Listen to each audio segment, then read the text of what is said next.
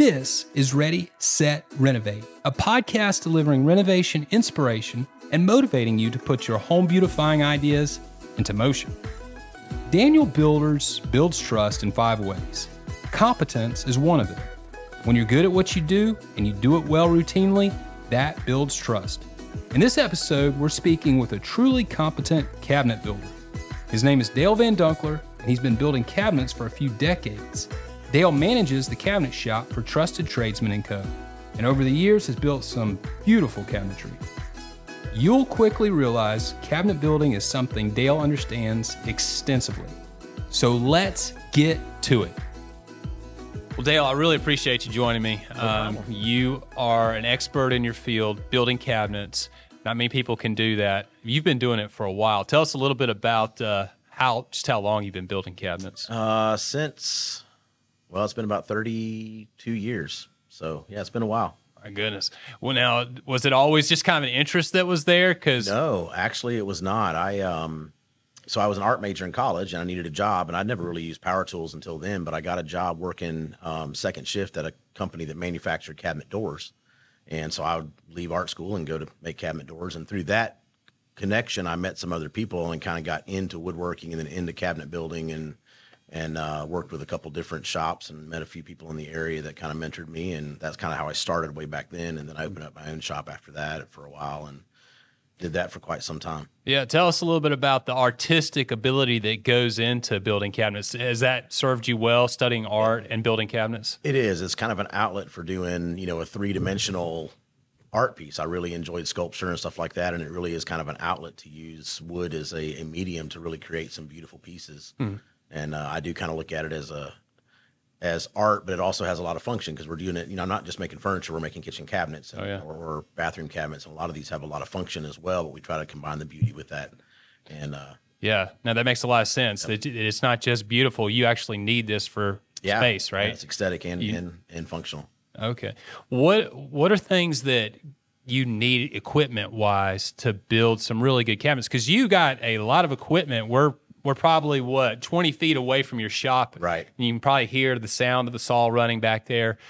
What is the equipment that you've purchased, that you got, that's going to help you make great cabinets? Yeah, well, we do a couple different things. We have the traditional woodworking equipment. We have table saws and joiners and planers and, all the things that you would use that again, for years, people built cabinets with that way. But we've also incorporated some technology. So we have a CNC machine. It's a great... And a CNC... Explain that to us.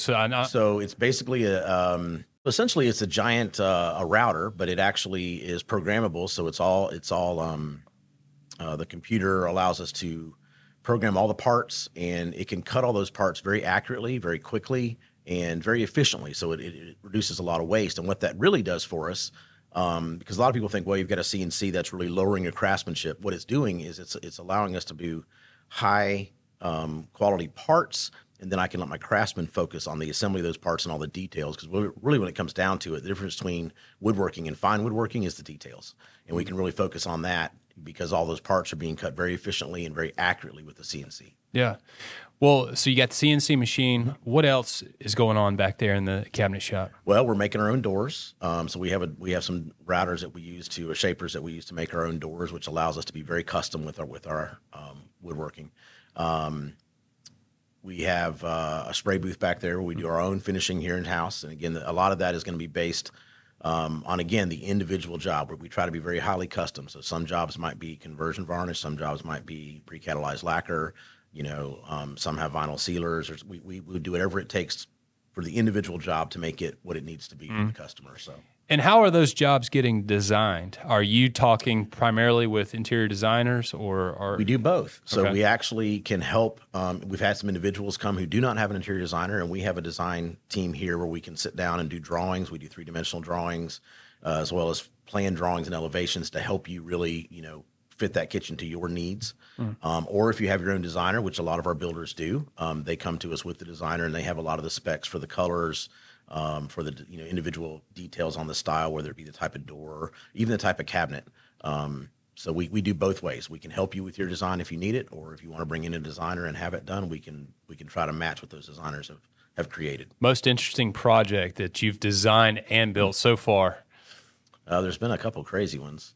The one we're working on right now, which is crazy, is this really large library bookcase, which is, again, it's almost 18 foot wide, 11 and a half foot tall with a rolling ladder, very classically styled, because it's supposed to really, fit that library feel, but it has, so it has a lot of detail to it, inset doors, hidden compartments, that kind of thing, under shelf lighting and stuff like that. So it's quite a large bookcase, but it's a lot of fun. But we've done some other crazy things too. We did a commercial cheese and wine shop where we had a lot of some live edge pine and some eastern white pine that had been stained to kind of match that industrial yet contemporary feel at the same time. Of course, all the normal kitchens with the vent hoods. We're doing one now where the vent hood, it's 10 foot in the air with the huge double curve to it and things like that. So we can pretty much do whatever the customer needs. Yeah. They can dream up. Well, we're going to get some pictures. I know people are dying to see some of that work. So you build this masterpiece and you have to transport it still. Tell us about that process. Yeah, so that actually, it starts in the design phase because you have to design the cabinet in such a way where you can get it into some of these locations. And, like we had a bookcase not too long ago that had to go up into the mountains at the cliffs, and just planning how it had to be maneuvered through the house and up a stairway when it's 11 foot wide and 9 foot tall. So we have to design it into components that can be put together on site, and so a lot of that goes into the planning stage, planning it out. Okay. There's so much that's developing in this field of cabinetry. You and I have talked about that, how the technology is moving just as fast as it is in every other field. How are you staying current and staying sharp with the latest trends and changes in the field? There's a lot of, there's forums out there. There's magazines, there's YouTube videos and all that kind of stuff. But even with just staying, close with some of the machine reps and things like that, they have machine shows every year. The big one's in Atlanta every year, but they also have one in Vegas.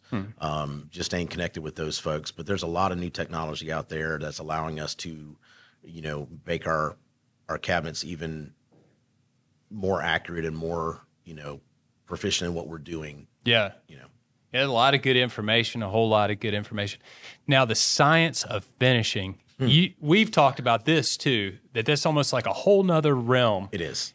Tell us a little bit about what goes into great finish. Yeah, there's a lot of variables in finishing. The first thing obviously is the preparation of the actual workpiece, making sure that it is prepared for that finish, and some of that depends on the sanding grits and working your way through and making sure that it's sanded to the proper grit for what you're going to finish, because stain's different than paint.